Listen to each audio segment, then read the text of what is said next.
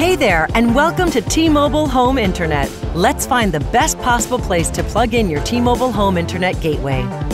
Here are the top 4 ways you can boost your home connection. Place your gateway near a window. This helps give a clean line of sight for the best possible signal. Place it as high as you can, like on the 2nd floor or bookshelf.